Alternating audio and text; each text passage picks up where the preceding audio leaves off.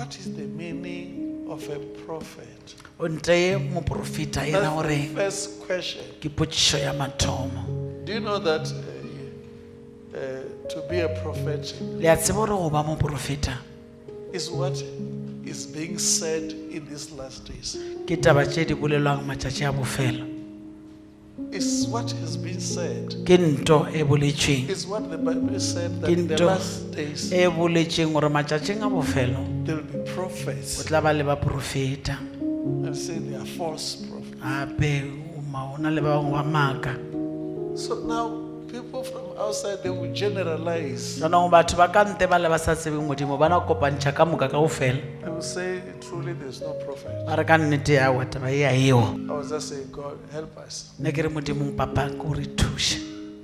Our young people, oh God, they want to be prophets, but they don't know the meaning of being a prophet.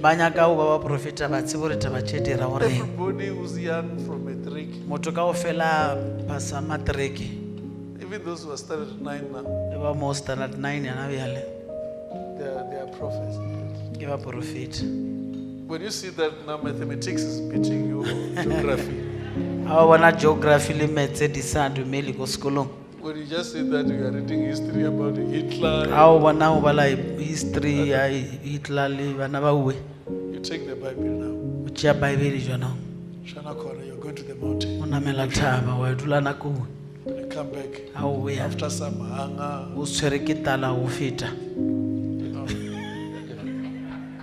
now you are seeing the Spirit now. I just say, what's going on in the church now? What's going on? People are insulting us. And they're insulting our God.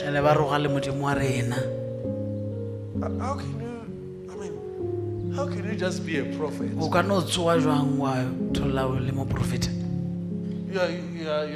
Now you just wake up now.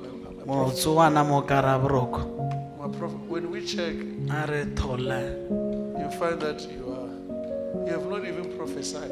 I also prophesied. You're a prophet.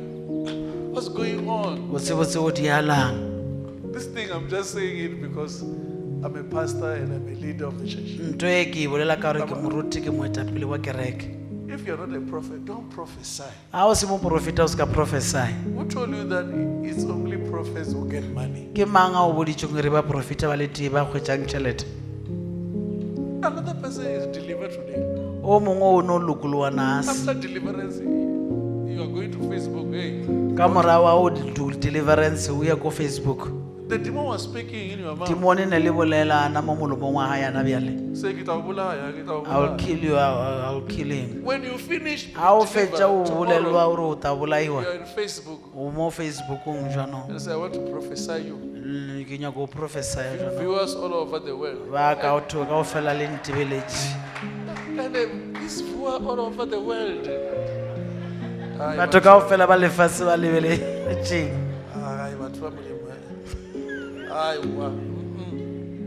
It's really shameful.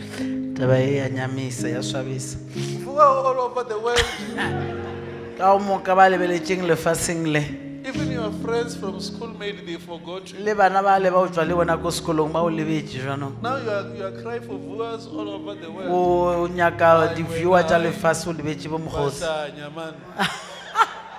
Why do we make gospel like this now? Why you don't go to Facebook and Jesus is coming back? Repent wherever you are. Why do you say it? I mean, there are many things you can talk about Jesus. We are not hearing young people today talking about Jesus. Always, hey, inbox me now. I can give you a prophecy now. Inbox me now. I'm seeing you getting a job. Is it a prophecy? Can we stop this thing? It's really shaming the church. It's shaming us. I mean, Me especially, it's shaming because I've suffered too much. I've suffered too much. There are people who have suffered too much. I don't know if you're hearing me. You're really embarrassing us. You're really embarrassing us. If you cannot see a vision, you keep quiet. Just keep quiet and preach the gospel. The Bible is there. I'm worried about these young people that I was telling my young pastors here. Because I've seen many. Others, they'll be doing like this.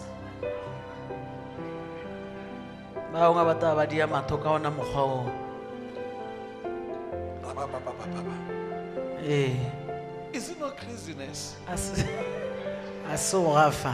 Are we not starting to be mad? This thing is really boring. I'm praying that we stop. Let's stop this thing. We are not called to prophesy. We are called to preach the gospel.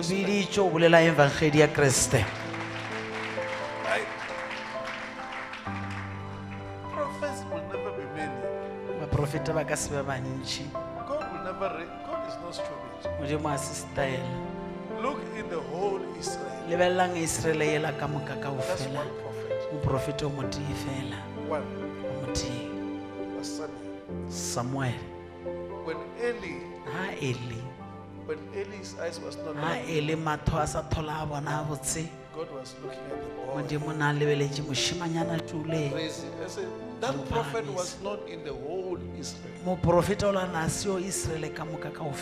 don't know if you're hearing that. Please. Let us go to school, please. Let us go to school. Go to school and find some course. There are a lot of courses. There are secretarial courses. You can buy a car, even a house when you have it. There is no money in Christianity.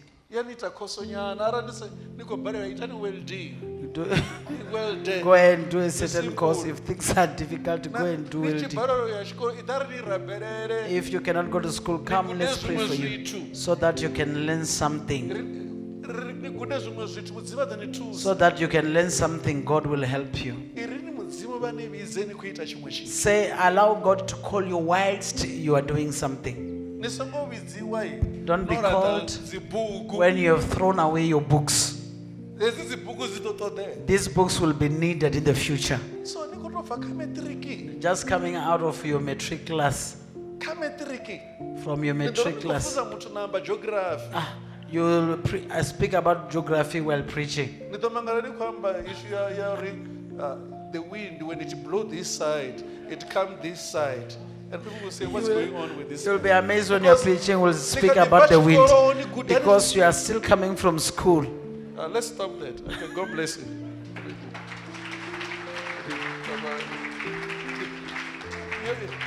You understand what I'm trying to say? I'm sorry. I'm really sorry for you. I mean, many of you here, I don't want to embarrass people. It's shaming me. It's really, oh my God. But you just hear people from the West say, no prophet. All prophets are charlatan. You hear people say just charlatan. And me, I want to prove them that they are prophets. I want to prove that to them that God is still using them. I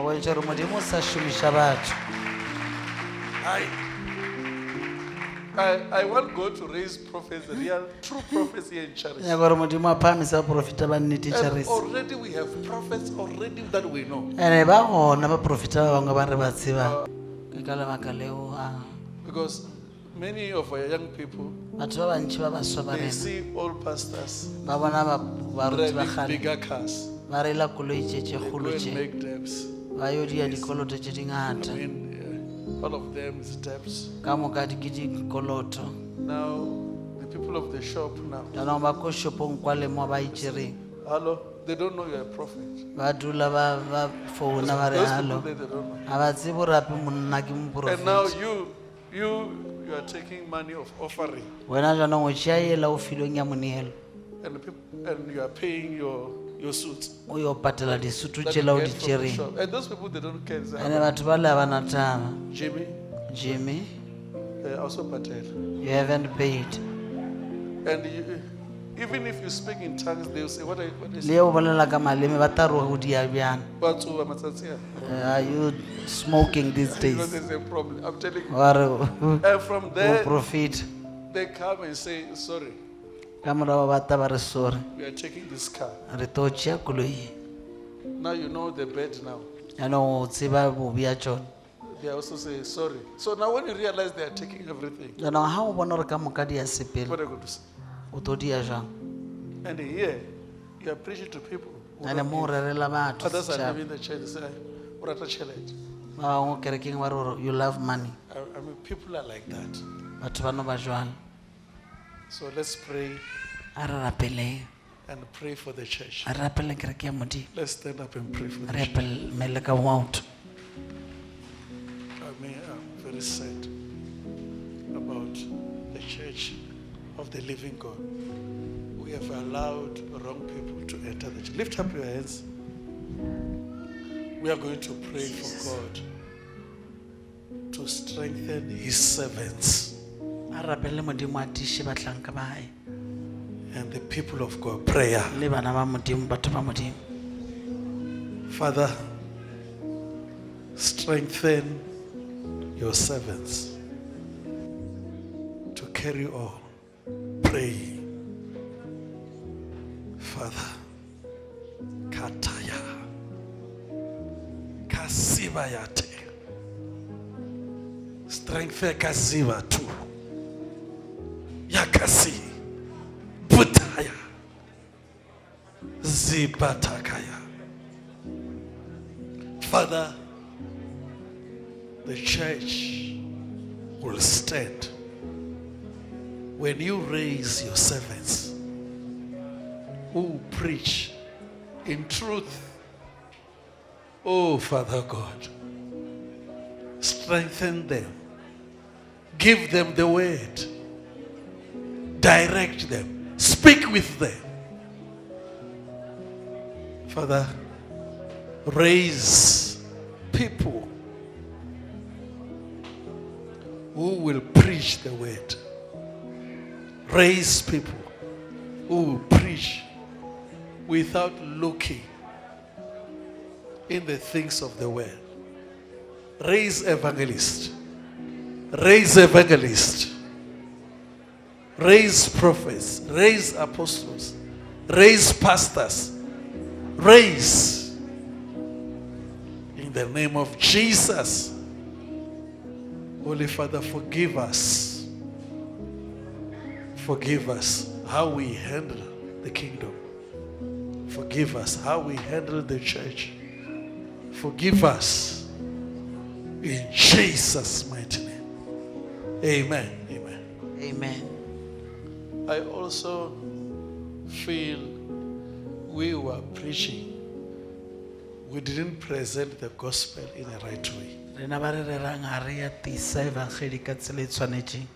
feel that way. Because we have all things now. When you're a pastor, you must have this and that. This and that. Now the young people are coming.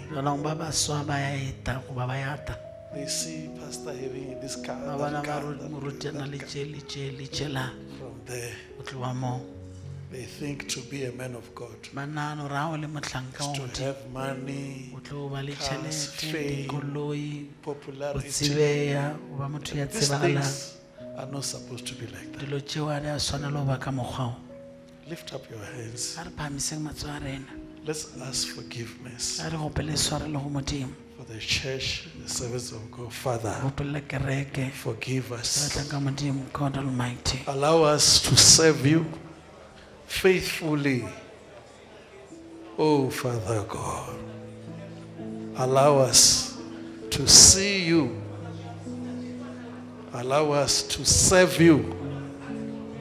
Oh Father, we have sinned by presenting your word and the kingdom in a wrong way. Oh Holy Father, we have done wrong. Today, we come to you. Forgive us in Jesus' mighty name. Amen. God bless you.